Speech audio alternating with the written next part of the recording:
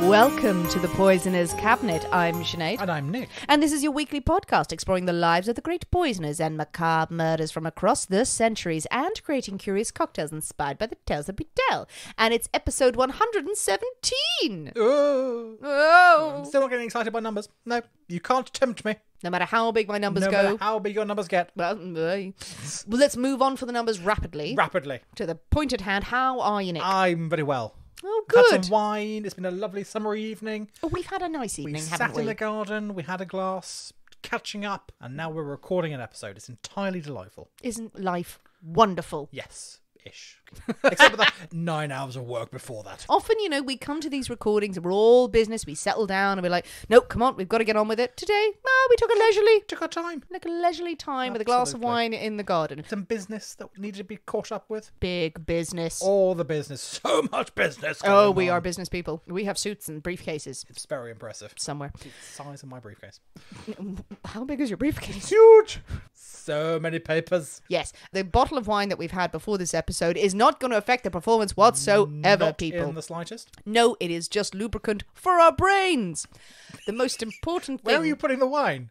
It's like straight in your ear. Do you really want to hear where I'm putting the wine, Nick? I mean, every time your head turned. Moving on. Well, any poisonings this week, Nick? The person who made the paint that I painted my room with. I'm glad you explained that, because Yes, not if just the it was person who made the paint. End of sentence. that sounds like the start of a really weird horror novella. The person who made the paint. Yeah. But Nick has painted his dining room where we record the episode every week. It is beautiful. It is lovely. a lovely yellow, gorgeous feature wall that he's done against some of the Took a long artwork he time to has. get there. So this woman, it was in the DIY place, getting him a paint. It's like, try this paint. It's really good paint. It's really, really good. It's really cheap. It's on offer. Buy this paint. It's great. Like, you need like half a coat and it's done. Lies.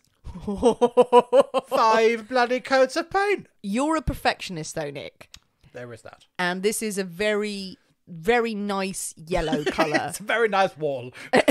Well done. Well done on your wall. No. The yellow that you've painted your wall. I mean, yellow's unforgiving. It's got to be really, really goldeny beautiful. She oversold the paint, I feel. But yes, you are a perfectionist. As a set designer, you're the sort of person where I'd look at a coat going, it's fine, and you'd be like, not good enough. Not good enough. Do it again. I have worked with Nick where I have Do it painted 5 more times. I have had to paint a stage black, and I've gone, there it is, and he went, do it again. This is true, I have actually. But it's black, Nick. Not good black. enough. It's not black enough. I wanted black like your soul. So yeah, she can fuck off. But apart from that, everyone's fine. You bought the same paint. I'm regretting that now. Yeah. Haven't used it yet, have you? To be honest, I'll be fine with it, Nick. It'll drive you mad every time you use that bathroom when you come round. That's very true. I won't care. And then then you'll end up repainting it. And then quid's in me. Woo! Well, I'm bugging up that, haven't I? Well, speaking of being overcharged for paint and your friends torturing you with bad paint jobs, I think it is time for us to thank our delicious new Patreon subscribers. Yes, indeed. We have 2 new lovely patrons this week. I have to say thank you very much to Rowena Caldwell and also to possibly the best named Patreon we have ever had and likely ever to have in the future.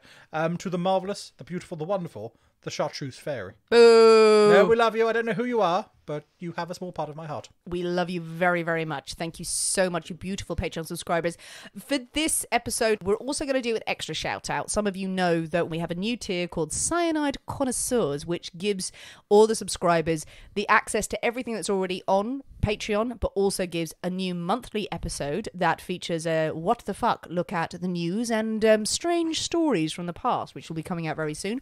Also, early access to videos, exclusive content, and a very, very special premium care package. But so many people have signed up to it, and we wanted to give a shout out to the existing subscribers, but who have also pledged this month. So thank you to Chris Matlick, to Vicky Newton, Ren Bridges, Daisy, Emily McKee, Jessica Somerville, Ashley Fisher, Claire Hossack, Casey Kempf, Slunty, Manna, Kaya Johnson, Christina Pestana, Bastille Quinn, Amy Galga, Maria Frias, Dorothy Trujillo, Sarah Rennie, Nicola, Tara Ashley McAvoy, Emma I Am Swedish Honestly, Jones, Look at Me, I'm Stephanie D, K.D. Anderson, Paige Strebig, Jamie Curry, and Susanna Mass. Thank you so much, you beautiful cyanide connoisseurs. Thank you very much. Some of those names who have been with us from the very, very beginning of the Poisonous Cabinet. Thank you very much for sticking with us and, yeah, for continuing to support our crazy shenanigans. It's always a joy to chat to our Patreon subscribers over on the channel. We do get to have a lot more in-depth chats with you guys, and we love it. So thank you so much for your support. Well, Nick, are you ready? I'm ready for that fly to go away. Yeah, there is a fly in the room, people. There's a fly buzzing around the place. It was quiet when we started. Then it decided to explode into the room in a very, very like us way, going, I'm here, acknowledge me. He's also bouncing into the window trying to get out. So. Well, are you and the fly ready? Yeah, well, I'm ready. I know about the fly. Drink cocktails and talk about poison? Yes. Or, don't tell the fly. We could drink poison, wink, and talk about cocktails. Fly poison, you said? No, not fly poison. No, not at all. None of that. Not fly poison. Maybe we need some fly paper. Maybe we need some arsenic alarm for the fly. Should we go with the first one? Yeah, why not? Start with the cocktails and see what happens. See what happens. Wonderful. Well, it is Nick's story this week. Hooray, hooray, hooray. But we can't possibly have a story without a cocktail in hand. As you know, dear listeners, every week we choose a secret ingredient that is inspired by the tale that we tell, and it will flavour our cocktail of the week. Nick's story this week, so his pick. And Nick, the secret ingredient this week is so shiny. So shiny and lovely. Oh, some lovely gold. Gold. Are we rich beyond our wildest dreams? No. No. Not in the slightest. We've not managed the gold rush. Not just yet. We've not gone to California and found our fortune, Nick. One day. What's this about that we're doing? I don't know what's going on there. I don't know why we were doing these characters doing the gold rush in the 1800s in America. I think we would have done all right. I'm not sure we would have done. No, I would have died from snake bite. Yeah, exactly. Getting off a boat. I wouldn't have made it to California, to be honest. I would have gone, that's a very long way. You would survive. You have weird survival instincts. I don't know. If you had to, if you'd made the decision that you're going to go, you're going to survive by any means necessary. You'd be building shelters. You'd be painting them gold. By hanging up some lovely pictures. Exactly. Complaining there's not enough coats of blood to cover the place. Yeah. Well. And you'd be dragging me by the leg going, come on. You're the only one who talks to me because I'm weird. Very possibly. Gold. Okay, so gold in money? Gold in colour? Well, you'll find out, won't you? Oh, is it not? As we tell a story, Ooh. You'll find out. Okay, well, what have you come up with then? Well, for this week's cocktail, we're having a golden dawn. Oh, how lovely. Delightful. Yes. Peaceful, beautiful nature. Yeah, indeed. Now, unfortunately, I mean, I was very much excited when I found this cocktail. Because the name, to me, evokes all sorts of witchy, occulty shenanigans. Big fan of that. Oh, because of the Victorian occult society? Exactly. We have the whole Hermetic Order of the Golden Dawn. Oy. Love a bit of that. Unfortunately, this story has got nothing to do with that whatsoever. Oh. But I just thought, that's a good name.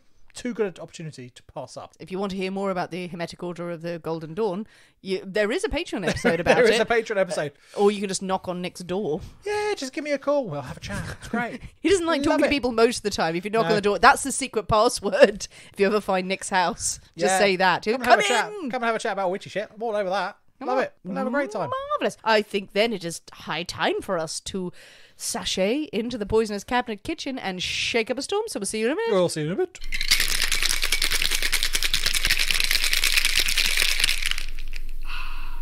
And we're back. Hello. Oh, Nick, a golden dawn. Yes. It's so pretty. So pretty. Now, this is the prettiest drink we've had in a while. Yeah. It's got a thing going on. It's orange and then it descends into the red like a dawn, like a setting sun. I don't know which way around it is. I don't know. Very, very pretty. So I'm thinking the only way you get this kind of red from a drinky side is Campari. But I'm thinking because it's settled at the bottom, we've got some grenadine in there. You're absolutely correct. Yay, me. Well done, you. Yay, me. Okay, everything else, don't know. Everyone else? Don't know. Everyone else. The rest of it's orange. Orange juice. Maybe some sort of tequila sunrise variant going on here. We'll find out. Okay, I'm excited to try this. Yeah. Okay. Well, wow. let's dive in and see how it is. Merry Christmas. Ooh, that's spirit forward. But with complexity. I wasn't expecting that. No, I wasn't expecting any of that. There's a lot that's just happened there in my mouth. Oh, it had a really strong hit, and then it sort of mellowed into something floral and... Oh. I don't know. Ooh. Well, it's gone from really, really strong. And the first sip I had, I was like, oh, this is going to be too much. And now I'm like, something like a summer's garden. Oh, that's intriguing. I'm pleasantly surprised by that. I'm really surprised by that. That should not make sense. That's really nice. That's really nice. It's how does it start so spirit forward and then stop? And just mellow out. What I'm stops. intrigued by, because obviously, you're quite right, we do have some grenadine sitting at the bottom there. And obviously, grenadine will layer because it's so much heavier. So when we get to the bottom of this, we can have just a massive mouthful of grenadine. So I don't know if at some point a stirring is required. Well, I'm going to stir in a minute. Otherwise, the last mouthful is just going to be pure grenadine, which will be quite sickly. Okay, but talk us through it first. So, well, give us a guess.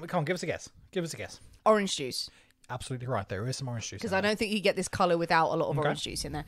There's something floral in there. And there's a strong alcohol. I want to say a whiskey, but maybe it's not a whiskey. And then, is it elderflower is in there? There is no elderflower in there. No. I can confirm that. There is no whiskey in there either. There's no whiskey. There's okay. no whiskey. What's in there? So we have... Well, it's actually a base of gin. Oh, really? Yeah. Of all the things, there is more gin in there than any other one ingredient. Ah. So we have gin. Okay. We have Calvados. Love it. So we have an apple brandy. Pretty much Calvados. And then some apricot. Some apricot liqueur, which I think is probably where you're getting the florally sort of thing from. Fruity, florally. Fruity, florally sort of thing, apricot. You know what? Apples come from fruit. Shut up. Then some orange juice. Yeah. And that's it. And then shaky. Pour with some grenadine, just sort of fluted at the bottom to be lovely and golden dawny. So is it apricot liqueur or apricot brandy? It's apricot brandy. That means the more booze. I'm not sure if it's great. I don't think it's great. No. It's not mind-blowing. No. It's a lot better than I thought it was going to be. Yes. And perfectly jolly for a one-off, something that looks really cool and is in like it looks impressive. I think this is better than a tequila sunrise because a tequila sunrise is a bad use of tequila in my opinion, but it is a terribly fun drink and it looks great. Well, that's the thing. I think generally you have to sort of split those sort of cocktails that look fun. Yes. Are not necessarily the best tasting ones. Well, really. as we've said before, we've given a friend a blue drink and they went, no, it's blue, but we gave them the shark bite and they went, I think that's probably the exception that proves the rule. That was a good look, good, and also taste good as well. This one is quite intriguing because it's boozy. It's strong. We're going to use our special receptacles, by which I mean our fingers. Yeah, I'm going to give it a swirl. We can't be bothered to get the big spoons out. Oh, we're swirling it. Oh, it's bloody. It's now gone very, very red. But, oh, that's like a lovely blood orange colour now. No, I like it. All right. So now we've stirred in the sugar. Let's see what happens. I mean, that's just now overpowered with sugar. So that's the figure about sugar. That's it. It makes everything bigger and worse. So, yeah, I preferred it without the stirring. It's still fascinating that all the layers are in there. You've got the grenadine just for looks. When you put too much sugar in, it ruins it. It does, and it absolutely. doesn't make it go overpowering and sweet like, I don't know, like a sugary drink or like any of the sodas you're thinking of. It just heightens every flavour to the point of being annoying. Well, I don't know if it heightens them. It just sort of smothers them in a sort of big old blanket of But I'm still getting all of the strength of the flavours. Just with a sweetness added on, which is just wrong. I much preferred it unstirred. The last mouthful, if you're not careful, it's going to be pure grenadine. Ooh, don't stir in your grenadine, don't people. Stir in your grenadine. Leave it a look, and then just leave the last sip unsipped. That feels like a proverb. Yeah, absolutely. I am a wise man on a mountain. Or that's the name of your autobiography. So we've ruined these drinks. We have actually just ruined that drink. We have ruined those drinks. I'm still going to drink it. But, are you still going to drink it? Probably.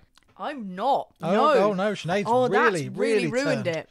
Turned on that one. Everything that was complex and interesting at the start has become a horror story. Just been grenaded out of it's all like things. You were interesting and different and complex at the start, and now it's just a toxic relationship. That's what this is. I mean, that's a harsh comparison. No, I'm giving this to you. If you want to drink it, mate. No, can't do it. Can't do. That doesn't happen often, where Sinead refuses a beverage. That That's petrol. That's I no. Sinead dislikes it much more than I do. Never mix your grenadine in, people. Let it lie where it is. Well, there's a whole thing of Calvados out there, so you just have at that. Oh, no, I think... Well, actually, it's not my episode. Exactly, you go for it. You go for it. Well, with the Golden Dawns in hand, yours is still in hand. Yeah, thrown against my newly painted wall. I would never do that. Nick, I would say a lot of terrible things to you. I would dob you into the cops. I would tell horrible things about you on the internet, but I would never throw a drink at your wall. Because that would be the end of our friendship. You fuck up my paintwork. Meh. Exactly. Everything else, it'd be like, no, yeah, you're a terrible bitch. Fine, yeah, I deserved it, whatever. Yeah. Should we go for brunch? Yeah, absolutely. Yeah. A mark on your paintwork. The wrath of Khan comes upon me. There are limits. With the cocktails there, is it time for a story, Nick? Moving on to jolly things like murder. Well, before the story, should we grab extra drinks, just in case? Yeah, you're saying that. I was quite happy with that one. I think I might raid the cabinet. You're going for it, aren't you? So, it's story time. Pleasure overload has happened here. Because I've just discovered that Nick has pistachio liqueur in the cabinet. So very recently. It arrived in the cabinet 2 days ago. Can't cope with this. It's too good. Oh my God, that smells like heaven. I mean, that it's smells an awesome thing. like love and the praise that your mother never gave you. Oh, good God, that's good. It's so nice, isn't it? That is my new Baileys at Christmas.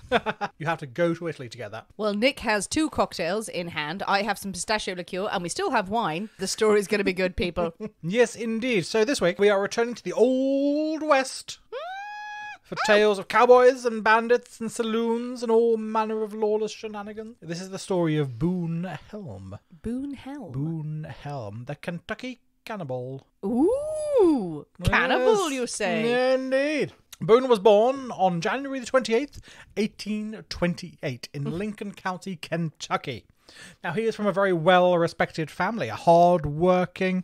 He is one of 12 siblings. And when he is a young lad, the family pack up and move to the neighbouring state of Missouri. Missouri, I know it very well. Kansas City, absolutely. Know it inside out. I forgot about that, yeah. Yep, absolutely no problems with Missouri there. Well, that's where they moved to Missouri. Now, at the time, Missouri is on the western frontier, pretty much, of civilization. Beyond that is a vast expanse of sparsely inhabited wilderness, really, all the way until you reach the Pacific Ocean. And they are right there on the very edge. Now, in this frontier town, Boone becomes quite accustomed to the rowdy, rough and tumble sort of way of life that is common in these sort of isolated communities. But even by his early teens, he is found in the saloon more often than not. So he knows what he's about. And the cheap booze mixed with his already pretty fiery temperament resulted in him. He enjoys starting fights pretty much for any reason he can think of, and no reason at all sometimes. Just he likes a good scrap. Now, potentially it was due to his quite a large. He's got a lot of siblings. Perhaps he feels some need to sort of prove himself as a man or something like that. I think that's giving him too much credit. I think some potentially people just want to fuck shit up. Well, yeah, indeed. And he decides that the best way to do anything is by starting a fight. This is how he's going to prove how tough he is, how manly he is. He was wonderful in job interviews. Now, initially, things don't go so well for the young Boone. He's still sort of in his early teens, 13, 14-year-old, and he's going up to 20, 30, 40-year-old cowboys and picking a fight. And he gets the shit beat out of him. Most of the time, really. He's walking up with a toothpick in his mouth like, yeah, seems like you want to fight. Oh, God, I wasn't anticipating an actual fight. Exactly. Now, he is frequently left sort of bruised and bloodied on the floor, really. But rather than going, oh, no, that's not quite perhaps the right approach, he decides that he's going to become tough. He's going to become the man who can beat the crap out of all these people. These humiliation of all these defeats only spur him on to call out bigger and tougher opponents. And eventually he starts winning. He starts winning these fights. That's training in a way. Well, it is, absolutely. It is training, and he learns how to take the punches. He learns how to give the punches. And yeah, the hard way. The very, very hard way, indeed. Now, eventually, by sort of his mid-teens, he's pretty much beaten up most of the locals for sport. It's something to do of a weekend, so why not? And he becomes interested in sort of feats of strength and of daring do. He very much thinks of himself as he's a man's man. He's a slightly crazy alcoholic one, but a man nonetheless. He goes to great lengths to sort of impress bystanders, the local ladies, with his riding and his knife skills. Sorry, there's a minute there where I have to remember that riding is a different expression in America. No, none of this. None of this. Very different meaning in Ireland. Different meaning. Oh, I hadn't thought about that. You've ruined the whole story. I mean, that would be weird. Horseback riding. Right, good. I mean, if he did the other thing on the street, it's quite impressive. Oh, it's yeah, ballsy. maybe he probably went for it, to be honest. Like what you see, ladies? His particular party trick is to throw his Bowie knife into the ground. Ooh. And then gallop past at full speed on his horse, and then he sort of leans over in his saddle and grabs his knife, going past at God knows what speed, picking his knife out of the ground. That's not fancy. I think it's pretty fancy. I used to do that in a golf cart. When my dad used to go golfing, and I used to lean off the golf cart and pick up golf balls at 5 miles an hour. I mean, it's basically the same It's pretty thing. much exactly the same sort of thing, really, isn't it? Him leaning off a horse galloping at 60 miles an hour to pick up a knife in the ground. Puh! It's much the same as a golf cart, really. But they seemed impressed. Sinead is obviously not impressed by this, but the spectators in the town in Missouri seem very impressed, and there is much applause and general hurrahing for Boone. There was much rejoicing. There is much rejoicing. Oy. Now his ego soon becomes so inflated that he now thinks he's pretty much untouchable. So it comes as a bit of a shock to him to hear that the sheriff is on a mission to arrest him for all the fighting and for destroying random property around town. And he is actually quite amazed that someone dares to come after him for these sort of infractions. With a bill. Yeah. Now, sort of unsurprisingly, he's slightly drunk. He's been in the saloon. He's slightly drunk when he hears this news. Aside from being shocked, he's also outraged by this and decides he better go and take it up with the judge himself. The judge. Go, why have you sent this man after me? So he jumps on his horse. Okay. He rides straight to the courthouse. He rides into the courthouse. Whoa. He rides up the stairs. He rides into the courtroom where the judge is there in session on some other judgy business. And from horseback in the courtroom, he begins haranguing the judge, yelling obscenities, demanding to know what right this man has to send a sheriff out after him. Please let the case that the judge was overseeing be some minor misdemeanor of, at the time, a man in the Old West putting up a porch and he wasn't supposed to put up a porch. And he's there clutching his Bible. Jesus, this was not worth it. Take any fine you want. I do not know the specifics of the crime that were in trial at the time. Horse theft. All manner of guards rush into the courtroom and they wrestle Boone off the back of the horse. The horse is arrested. Into a cell. The horse is in a cell next door. It's fine. They've wanted that horse for years. Absolutely. Later that evening, he is back in the saloon, telling tales to anyone who would listen about his exciting time in court, how he escaped, how he got out. Okay, so this is bollocks then. No, it's all true, but Is his father's money has greased many palms, and he has been released scot-free. He's still a young man. The foolishness of youth, the father says. Promising young man. Absolutely. Foolishness of youth. Here, have some cash. Any damage, we'll pay for the damage. It's fine. Yes, a lot of horse prints on a lot people. of horse prints, a lot of horse shit all over the place. And the whole thing is quietly forgotten about. And that pretty much sums up most of Boone's young life. Everything he does is papered over by his family.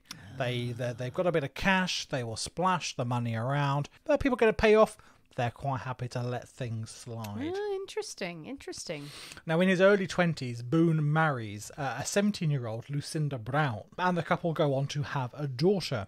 Now, unfortunately, Boone, he doesn't leave his love of fighting at the door, and he becomes notorious around town for violently abusing his wife, Lucinda. Oh, Jesus. The couple, they argue constantly about his drunkenness, about his destructive behaviour. He's constantly knocking down neighbours' fences and destroying their outbuildings and all this sort of stuff because he's got a bit pissed. He's got a really annoying tendency of riding his horse through the house. Which is, she's just swept and he's coming in back home from the pub on his fucking horse. The neighbours' fences are one thing, but the horse in the bedroom. Would you mind not bringing the horse to bed every night? I'm sorry that I keep thinking it's a terraced house in London somehow. I'm like, how did he get the horse up the stairs? It's a ranch, Sinead. It's a big old house. Yeah. The horse is fine. The horse is confused. Constantly, where do I live? Now, eventually, after only a year of marriage, Lucinda has had enough. And I'm not surprised. The constant horse attacks. The constant horse attacks, the constant attacks from him. And she petitions the court to grant her a divorce. Good for her. Now, Boone's father, he is also becoming increasingly frustrated and frightened by the route his son is taking. He actually pays for Lucinda's divorce. Boone's father, pays for Lucinda's divorce so that she and her daughter could escape this his nutter of a son. Oh, really. Go on then. Go on for him. Fair play. Yeah. Boone sees this divorce and his father's funding of it as a huge betrayal, a personal attack on him. But he is finally starting to get the idea that he's actually not that well liked around town. Not that many people liked him. But mainly everyone is just terrified of him. Yeah. And living in fear about when he is going to kick off next. Sorry, was his aim to be liked? Well, I think he thought it was all jolly japes. It was all hilariously funny. Everyone's on his side. He's doing his thing. But everyone, it's just Boone. He's having a laugh. I'm just having a fight and I'm messing stuff up. Fucking narcissistic, abusive twat. Yeah, absolutely. So, but he's finally realising that, oh no, it's not all fun and games that I thought it was. People actually really hate me. Oh, good. And he changes his ways? Not in the slightest. Oh. Not in the slightest. Boone doesn't really care about what people think. He's soon going to leave this little town. He's going to go off on his own adventures and he's going to make his mark on the world and be marvellous and wonderful and just be Boone. Now, it is now 1848. Do you know what happens in 1848? Is the start of the Civil War. It's not the start of the Civil War. January 1848, gold has been discovered in California. Good. I'm glad you clarified that because I was going through a bunch of historic things with no idea of the date. It is the start of the California gold rush. How was I supposed to know that as well? I don't know. Set me up with that shit. You went all with the whole gold rush thing in the beginning with the cocktail. When was I supposed to know when the frickin' gold rush started? In America. Are you quite finished? I might have a little more, actually. I can imagine you probably do.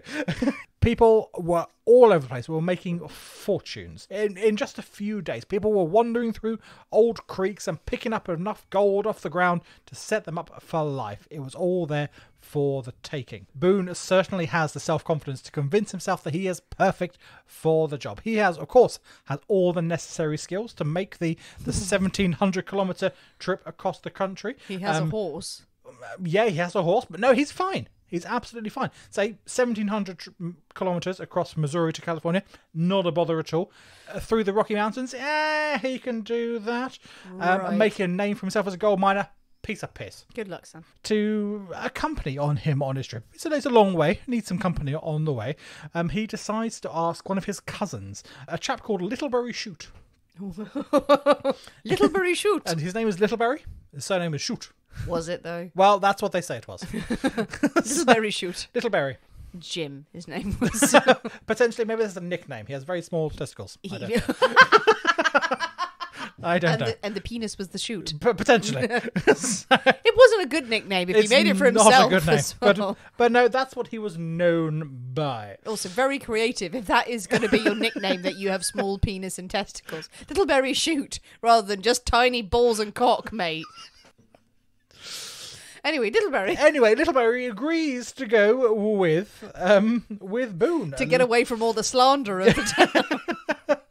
Probably not. Potentially, he's only agreeing really out of fear for what Boone would do if he refused. If Boone has refused anything, he goes off on one. Yeah. But ultimately, Littlebury does indeed reconsider, and he opts to stay in Missouri.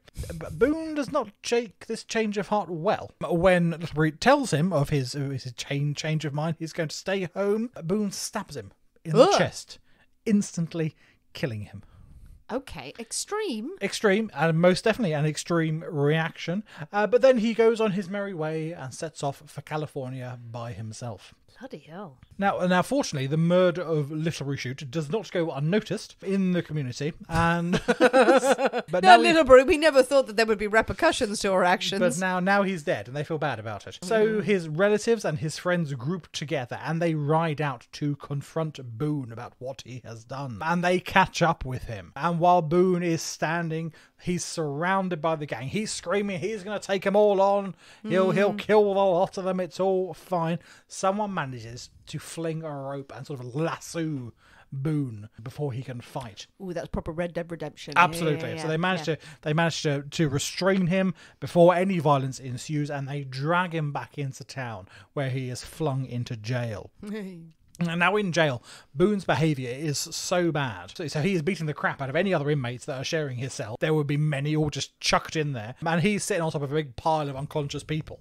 I'm king in here. I'm king in my cell.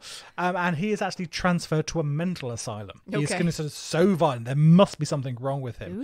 And now this is supposedly for the safety of the other prisoners and, in fact, the guards at the jail. At the asylum, he fakes whatever symptoms he thought would get him the best treatment. And some of the guards take pity on him, and they would occasionally take him on some nice escorted walks through some nearby woods outside the compound, go for a nice walk in nature. All good for the soul. Very it's soothing. all delightful. And the hospital staff noticed that Boone always seems so much happier, so much more content after these excursions. What's been going on? Well, it's just a lovely walk in nature. And he comes back and he's a lot calmer and a lot nicer. So they decide. What have those guys been doing out in the woods? So they decide to sort of increase the frequency of these walks. And after a few months of lovely walks in the woods, the number of guards starts to go down. Boone hasn't been any trouble. It doesn't take 6 guards to take one man for a walk in the woods. Then it was 5 guards. Then it's 4 guards. Then it's 3 guards. And then Boone sees his chance. One day, a perfectly normal walk in the wood, Boone bludgeons one of the guards with a fallen branch and legs it. He makes his escape. Now free, he once again sets his sights on California. The way to California, it is a long and hard journey. He has only got the clothes on his back since he's escaped from the asylum. His first task is to find a horse and supplies. And not too far from the asylum, he finds a traveller who had camped down for the night.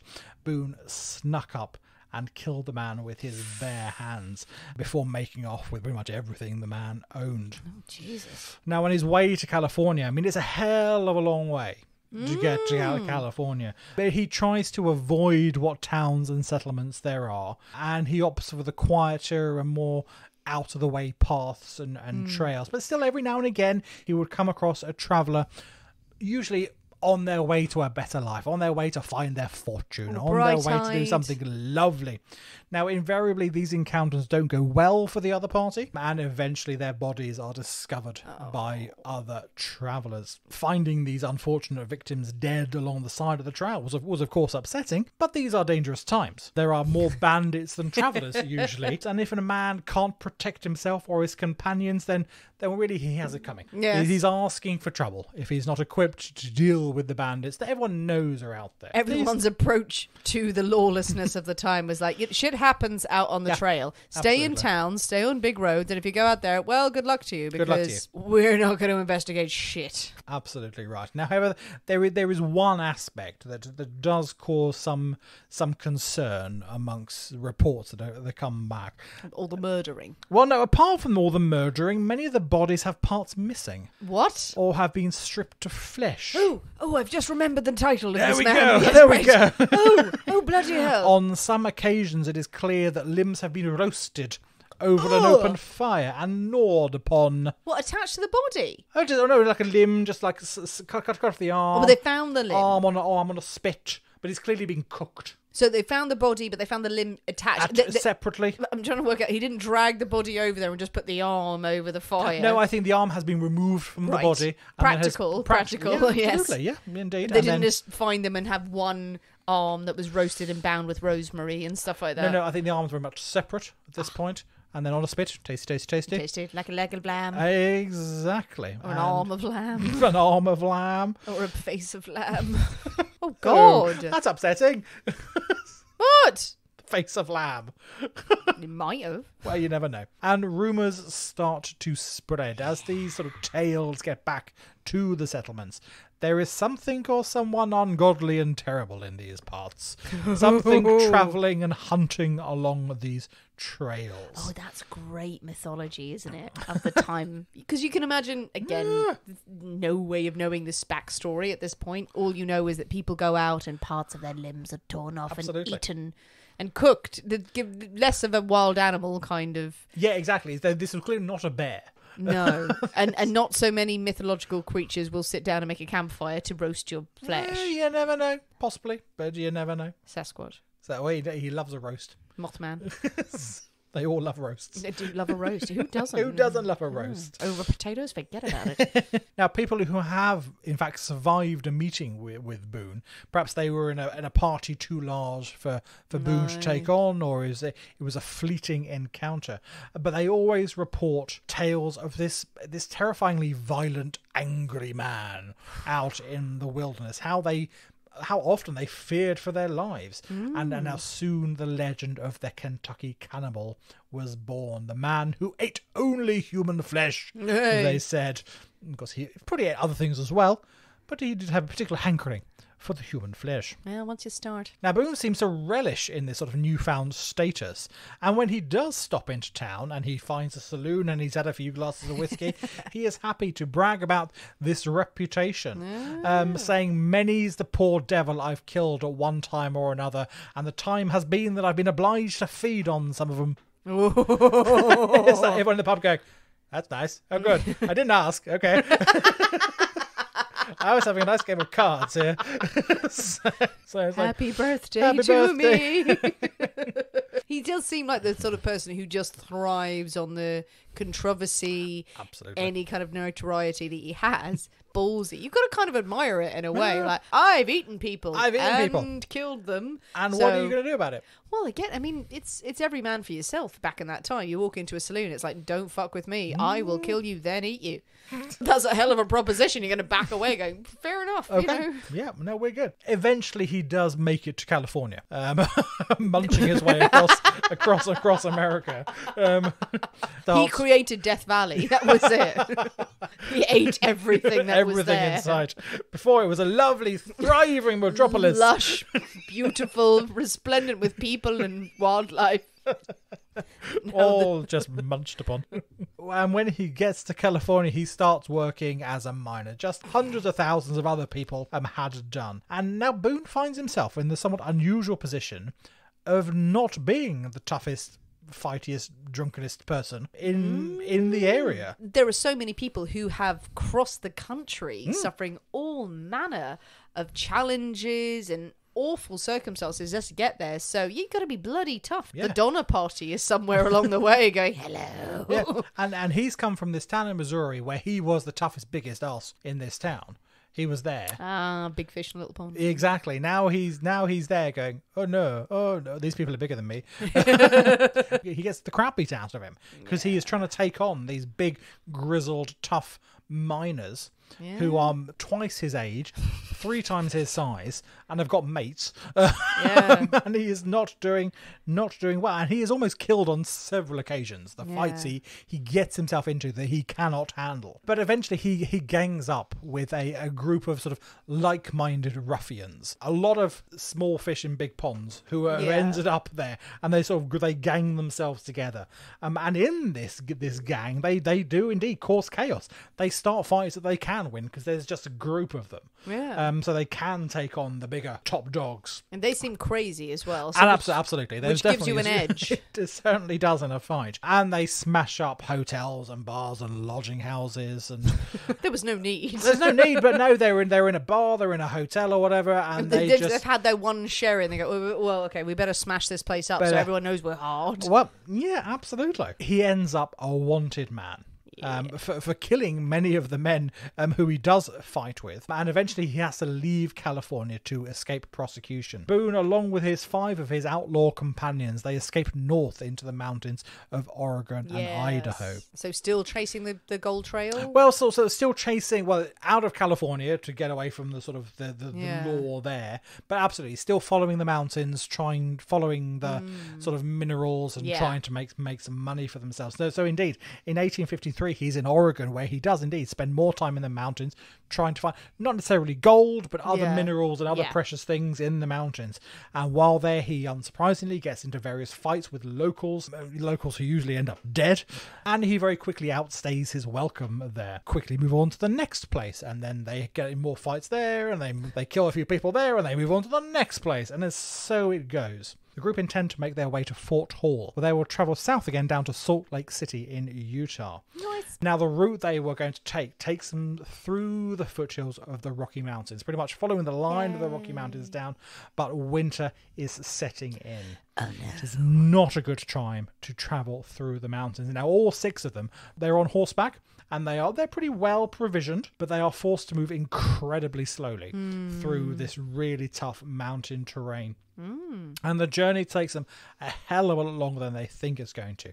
And their rations eventually start to run out. When the rations run out, they have to kill and eat the horses to survive. Just as they think things can't get any worse, they are attacked by a group of indigenous Americans, and they are forced further back into the mountains. Oh, God. Forcing them to spend even more time in the cold and the wilderness with pretty much no rations at all.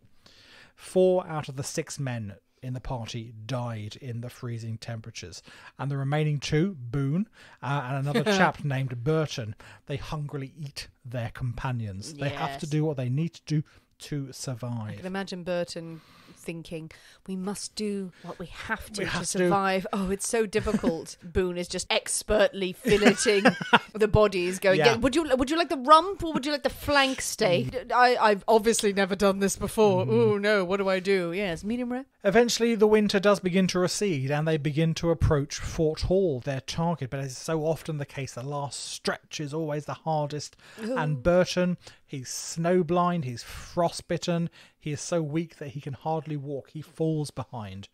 Boone leaves him and continues to the fort, only to find the fort abandoned and empty. No stores, nothing in sight. Boone leaves Fort Hall. He goes back into the mountains to try and reconnect with Burton, who he thinks he might still be where he left him. Or to eat him. Well, as he is approaching where he had abandoned him, Boone hears a gunshot.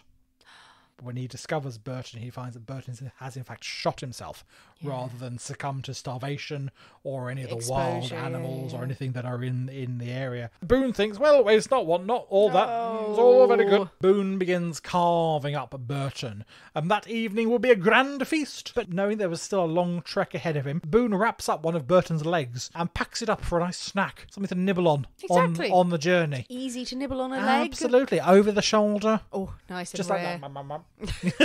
Just as you go, get some sustenance going. Just a little toe every now and then. Yeah, absolutely. We don't really know what he does, where he goes next, what he does next, but somewhere on the border of Idaho, he makes the acquaintance of John Powell. Now, John Powell is a seemingly incredibly nice man. He nurses Boone back to health and helps him trek through the rest of Idaho and brings him to the towns surrounding Salt Lake City in Utah. Potentially, John Powell was a very religious persuasion. He was heading to Salt Lake, after all, and perhaps he thought it was his duty to help a traveller in need, but whatever his reasons, Boone is more than happy to fleece John for everything he can. John ends up paying food, clothes, a new horse for Boone, provisions, without pretty much a single word of thanks at all for supplying. He's an idiot. There potentially is that as well. Now, I imagine he's especially annoyed when he discovers that Boone has been carrying over $1,400 worth of gold with him. An absolute fortune, really, that he has sort of secreted about himself on his travels.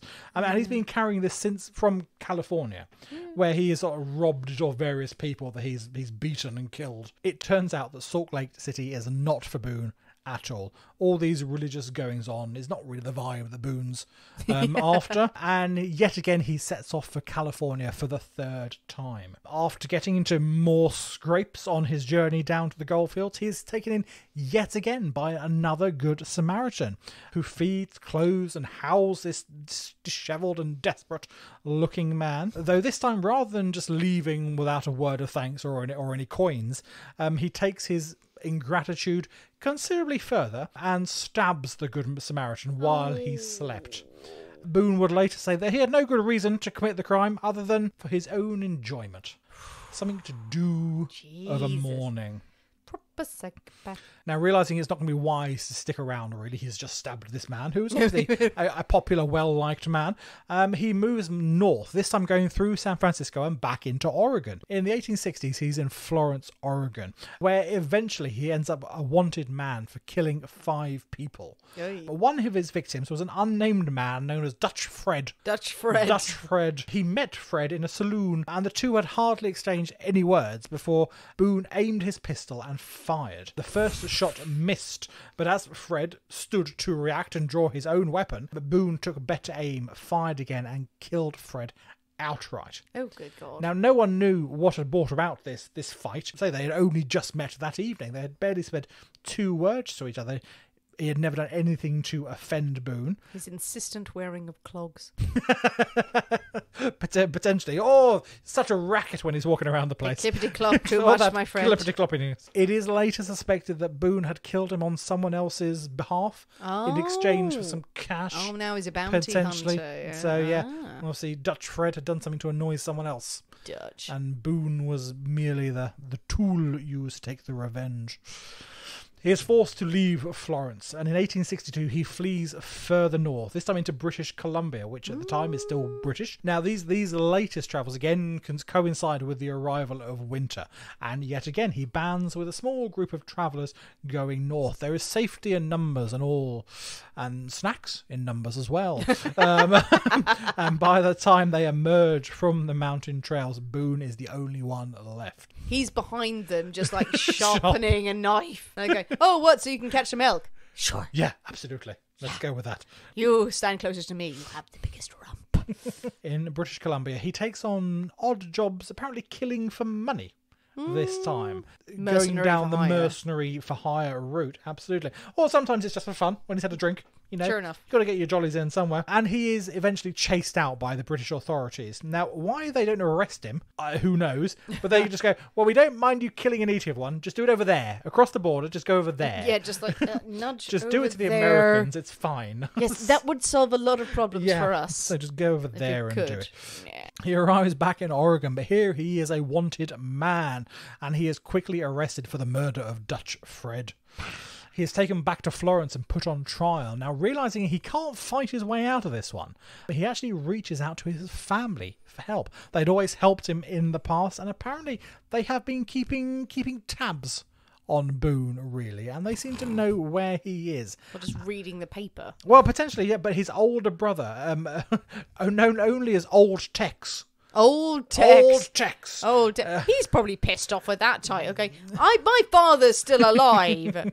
Come on, can I be youngish, Tex? Old Tex comes to the rescue, say just like his father had when they were teenagers. Old Tex spent a fortune bribing witnesses and officials in Florence. What's going on there? And when the time came for Boone to stand trial, the prosecution have nothing.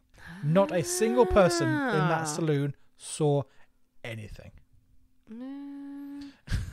That's disturbing. They are forced to let Boone go free. There is no one who is willing to testify that Boone did anything. How rich are the family? Sorry. Well, apparently they've certainly got enough money to do this. They don't seem to be particularly rich. Ranchers, farmers. But they've got enough to pay off people to shut up about the horrific crimes that he's committed and all these allegations. Yeah.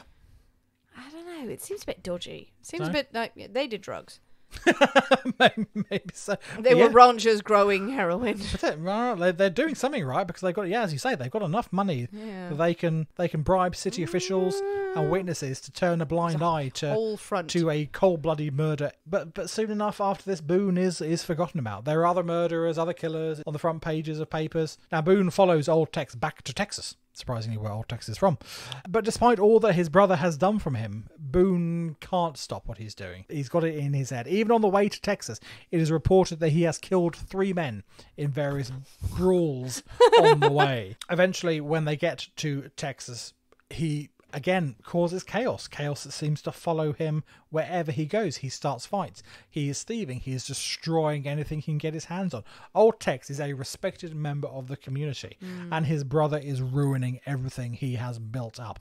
Eventually Tex gives Boone a lump of cash and just says, just go. Here is your inheritance, here is just some money, just get out. We just don't want to see you again. Leave Texas and do not come back. Boone takes this lump sum and absolutely goes. He again seems forever drawn towards California, and he heads north yet again. He doesn't need to kill to survive. He's got a nice big pile of cash behind him now. He could quite easily buy what he needs, get any transport or any supplies, but he just simply enjoys it. And anyone he meets on the trail is fair game. Eventually he hooks up with a notorious outlaw, a chap called Henry Plummer. Now Henry is a fascinating chap in his own right, and there may well be a future episode on him in the future.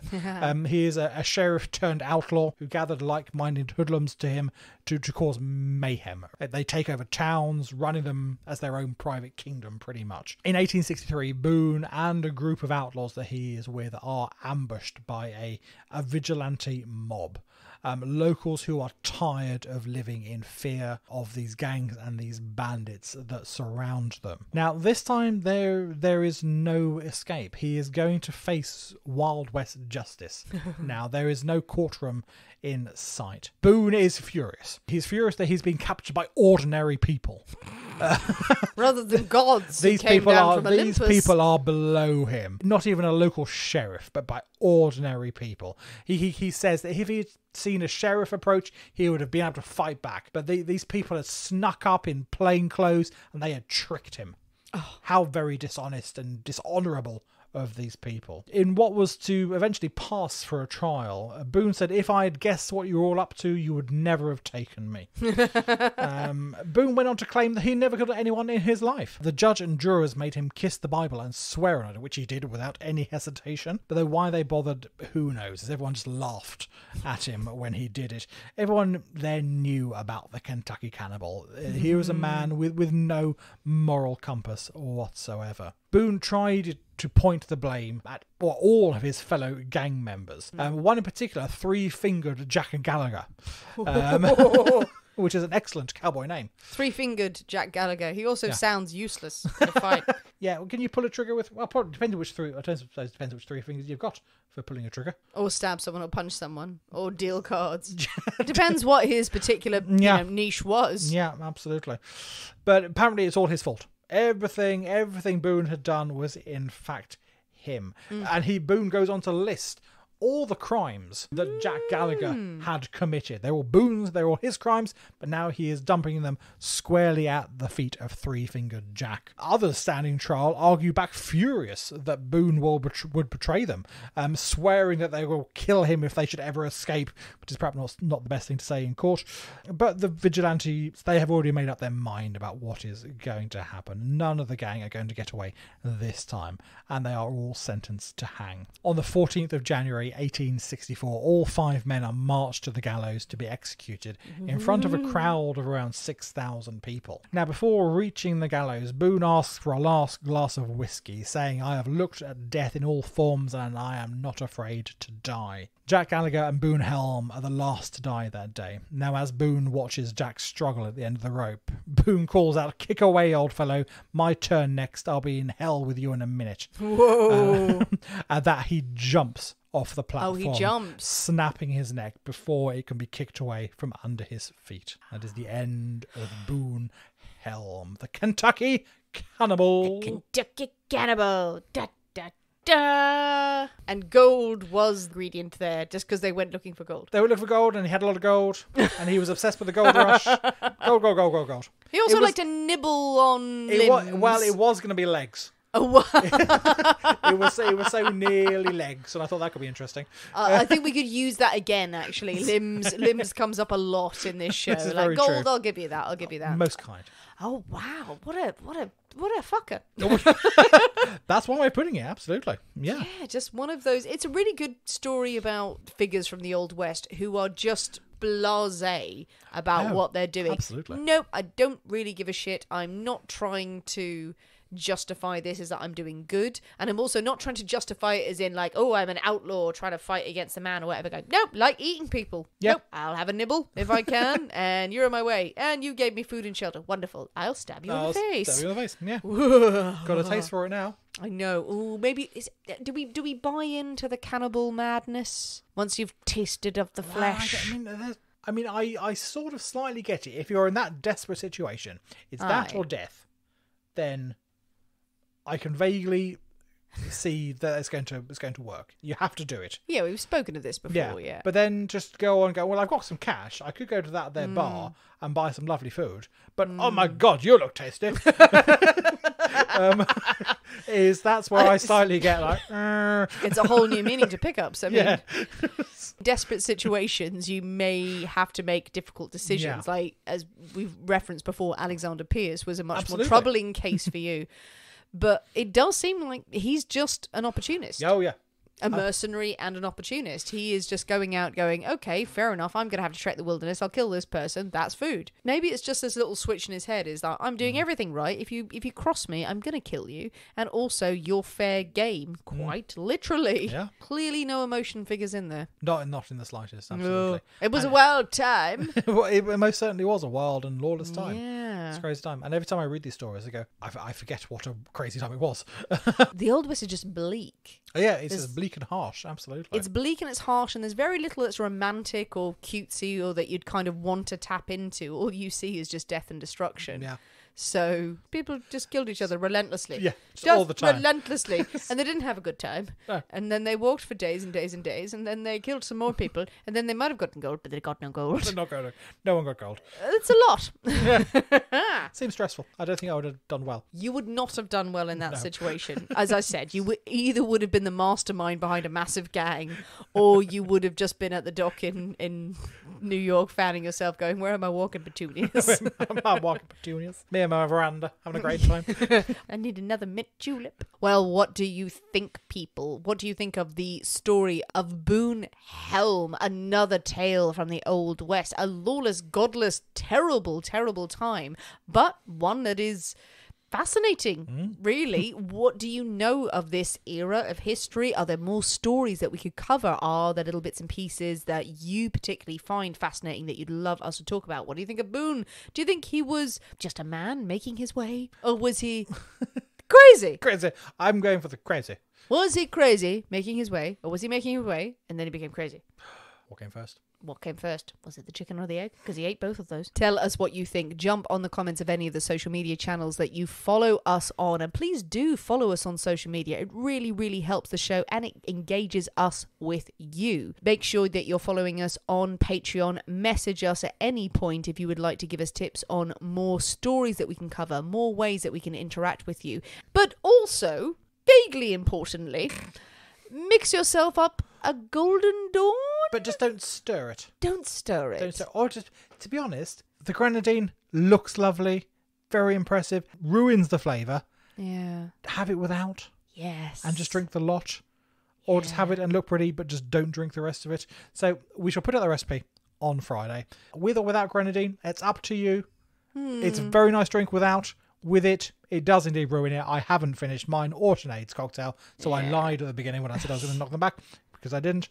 Let us know what you think. It's an interesting one. It's a cute party drink, but you'd probably be better off with a tequila sunrise, to be honest. Tag us in the photos. Give us your interpretation of more sunrisey, sunsetty, just sun-based drinks, and anything with gold in it. And keep spreading the word about the Poisonous Cabinet. Thank you, thank you, thank you to everyone who has left reviews lately. Please keep those coming. We so appreciate them, and we appreciate you endlessly. Thanks for listening, guys. We have been the people inside the Poisonous Cabinet. We will see you next week. And remember, your loved ones are trying to kill you.